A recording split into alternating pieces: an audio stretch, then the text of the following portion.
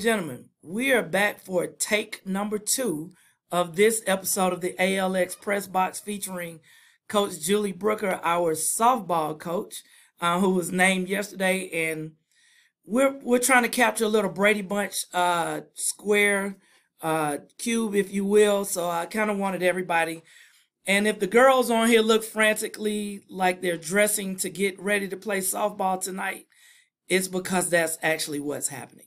When we recorded this earlier in take 1, everybody was chilling. It was lunchtime and finishing up their sodas. But now everyone seems to be putting on their travel ball uniforms, and they were so kind to get back on so their miserable athletic director could do a second take because the audio didn't work the first time. But we're back. Coach Julie Brooker, how you doing? Hi, doing great. How are you? Good, good. She's still cool, calm, and collected. Even though my forehead is a little glossy from sweating and nervousness. We also have Abby Knowles. How are you, Abby? Tell us your grade and what position you play.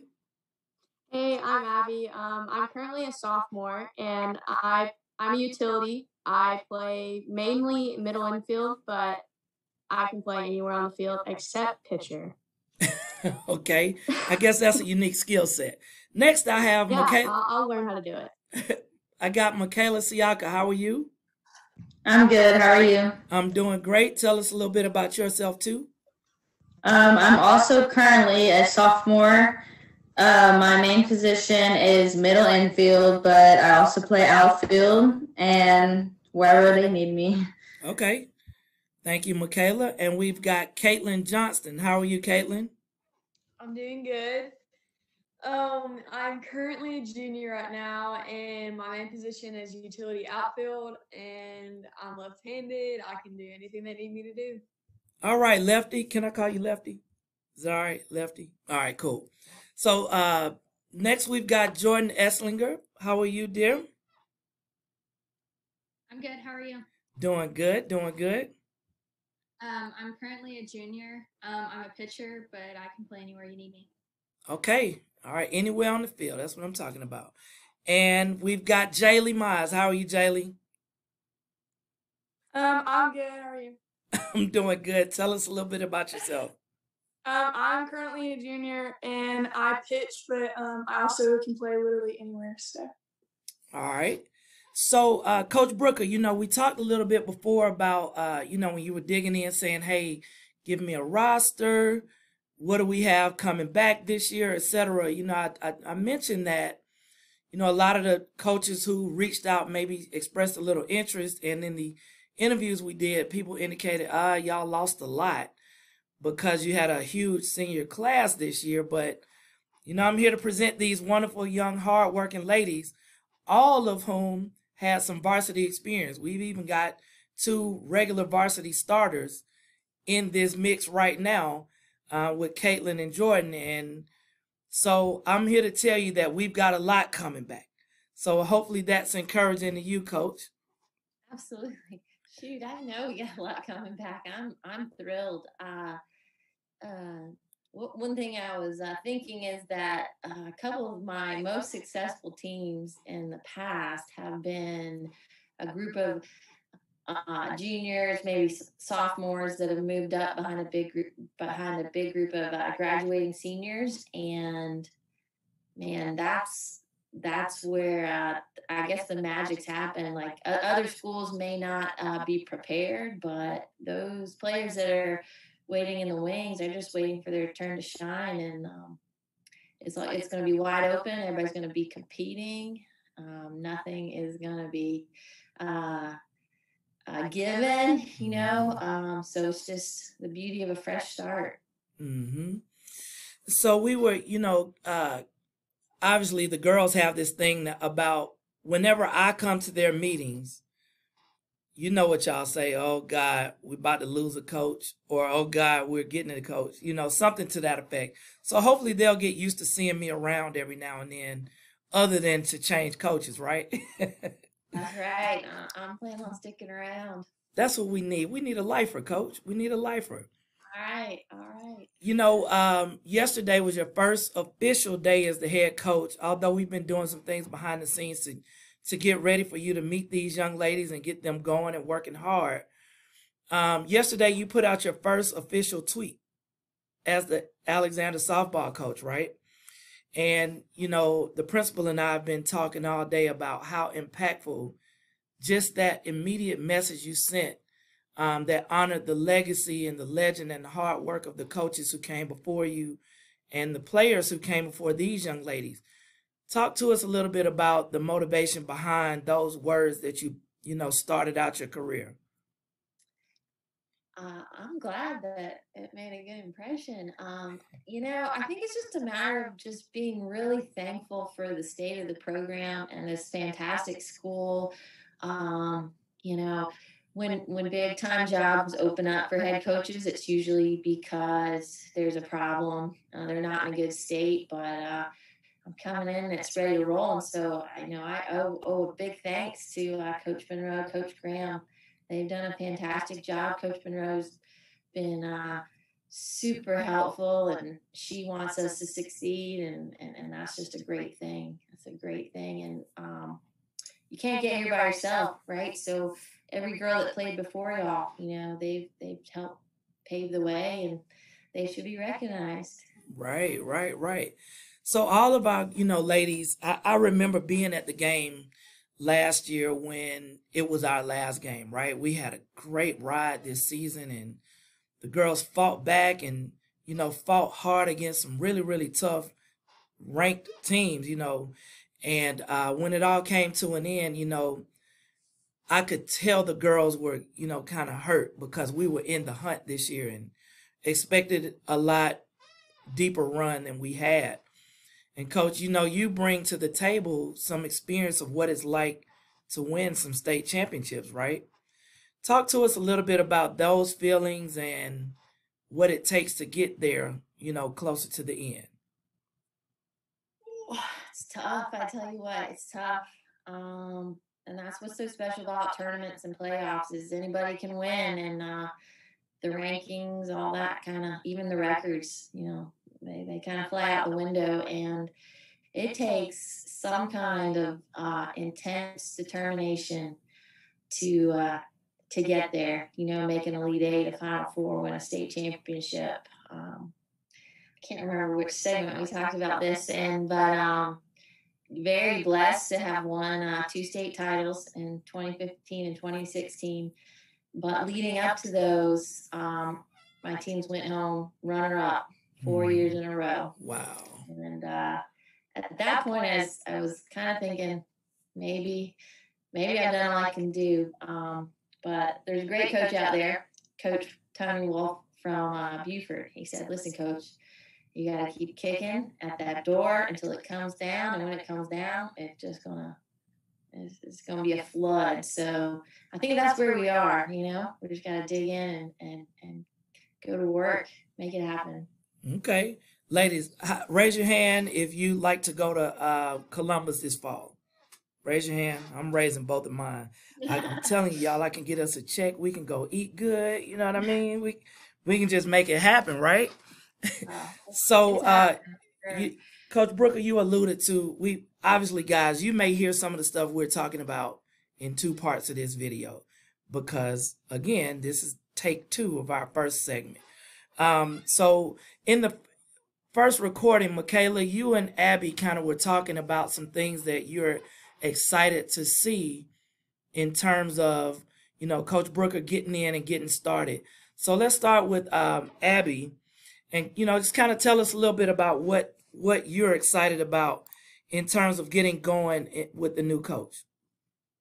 I'm gonna take apart what Michaela said in the last segment, but she said that she's excited to have like a fresh start with a new perspective, like with the new coach to see.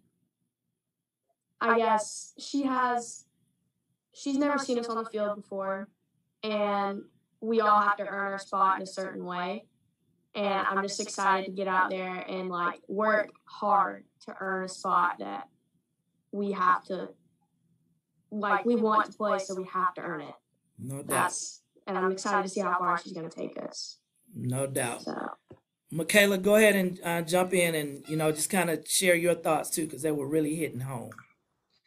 Just to like piggyback off of her and what we said like in the last recording, that she doesn't know us, so there's not going to be a chance of like favorites. Everybody's is going to be seen equally. Everybody's going to have to try and earn their spot that they want to play, like stuff like that. Okay. So let me just make sure that we're not breaking any laws. Caitlin White, you're not driving, are you?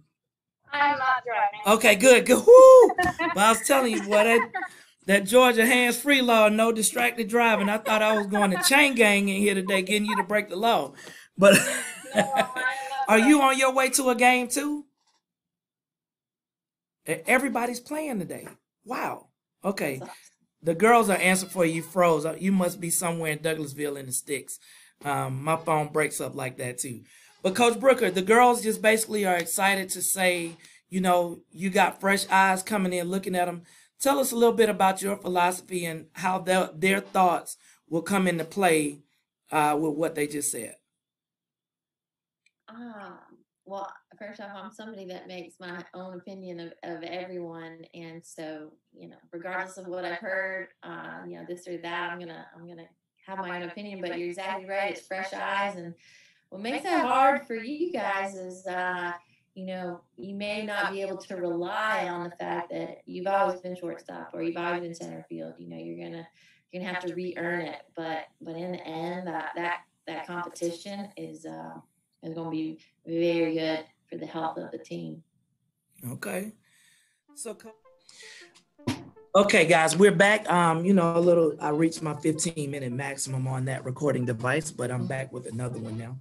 So, yes, we were just talking about celebrating being able to go to Columbus in October, right? And so, ladies, is there something particular you want to ask the coach, or anything of that nature, any burning questions or anything like that? Abby's got her hand up, and then Michaela. Okay. So in your entire softball career, if you could go back in time and change or do something different, what would you pick, or like change or do something different or not do? What a great question.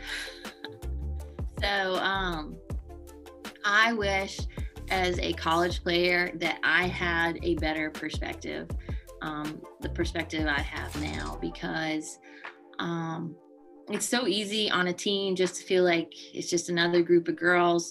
You don't realize you're playing with the best of the best in the country. And so there were times when I got down on myself, there were times when, when I didn't understand coaches' decisions, and it was hard to stay positive.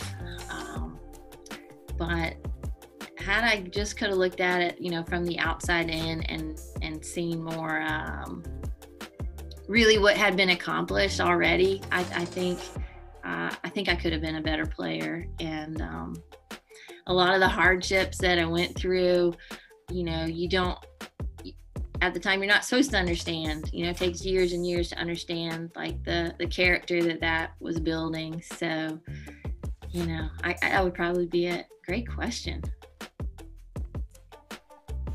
Absolutely. Kayla had a question next, too. My question is what are you looking for, like on the field or just as a team in general? Right. Well, first off, it's a lot of what y'all have already said, that you're willing to play anywhere. As I'm known to shake it up. So, you know, if you can hit, there's going to be a spot for you on the field. And, you know, sometimes you just don't know. You know, you might be a right fielder. You just might not know that you could be an incredible third baseman. You know, you just, and the days of being a one position player are so over. They've been over. And, other than like pitcher catcher, those are pretty specialized, but everybody else has to be able to play everywhere. And so what that means is we're going to compete every day. If you're an infielder, you're also an outfielder. Catchers will do infield, outfield. Pitchers will do it all. So you'll get better at everything. And then we'll just fit the pieces together with who deserves to be where. Yeah. Awesome. Anybody else have a question before I needed to bring up something else to point? All right, go ahead, Caitlin. So, what was your college experience like? What was it like? So I've said life-changing a lot. It was totally that. It was the complete realization of a childhood dream. It really was. I was small town.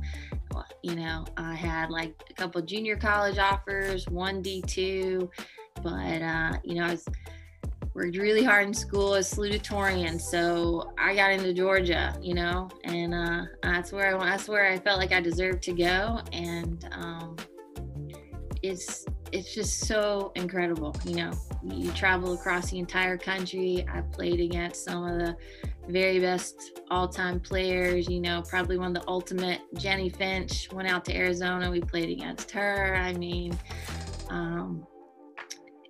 we're talking early 2000s, so y'all were maybe not even born yet. But just incredible. You get a lot of recognition too, you know, on campus, on college as a student athlete, and it's kind of a good lesson in humility, just to keep yourself in check, and to realize what a privilege, you know, you've been given. So it's set the tone for everything in my life. The same is true with Coach Michael Brooker. He played at University of North Carolina and basketball, and it's his whole life. Like, you know, he's part of a really elite family that embraces him, you know, just like they embrace Michael Jordan, you know, same team. So it's really cool.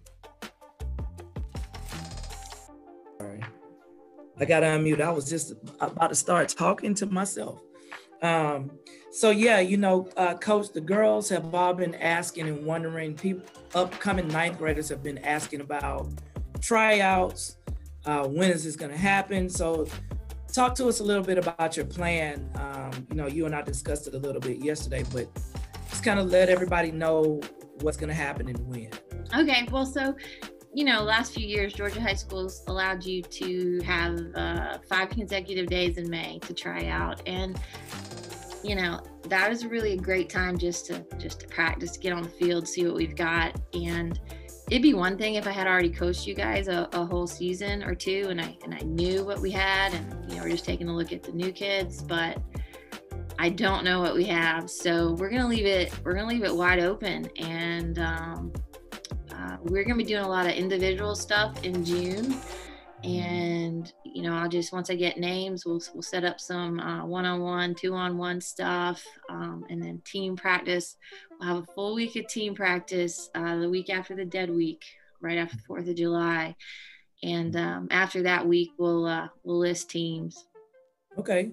Yeah. So basically, you guys will just do some working out and skill-based things early in the summer, and then an official tryout like right after dead week, 4th of July-ish. Right. Okay. Run it like practice, right? So everybody don't eat real heavy on the 4th of July. You know, only 2 rib bones and not a whole slab, and be ready to come and work right after that, right? That's right. All right. Well, listen, I mean, you know, these things are just kind of meant to just let the world know who you are and how you tick, and let everybody see how excited we all are that the family, especially the softball family, is going to continue, and that the girls are in good hands. I assure you that Coach Monroe, Coach Graham have all reached out and said, make sure the girls are in good hands. Because, you know, once you're a Cougar, you're always a Cougar. That's kind of how we see it. So, you know, we all got love for them, and they've got love for you guys too. And Coach Brooker, if you would, oh, one more thing, make sure you guys come out to the parent and player meeting on Wednesday, April 28th at 7 p.m. in the gym. Wednesday, April 28th at 7 p.m. in the new gym. That'll be a meet and greet for those who are not on this meeting, as well as an informational meeting about what Coach Brooker just said about the summer workouts, conditioning, and tryouts. All right. So Coach Brooker, I want you to be the last one to talk. So any words of wisdom or just a quote or anything inspirational that you'd like to say to the girls and to anyone listening, the floor is yours. I'm not even going to say bye after you. Oh, wow. Okay. I got to say, you know, it was hard waiting for the announcement, but yesterday was super exciting. Just, you know, all the social media platforms that Mr. Chandler had buzzing. It was really cool. And for me, this is the opportunity of a lifetime. I'm coming in to stick around, and this is going to be a Alexander legacy that you guys are building and continuing on. We're coming in not just to be champions. You know, if you want to be a state champion, you gotta aim above that. And we're looking to try to be the best team in the state.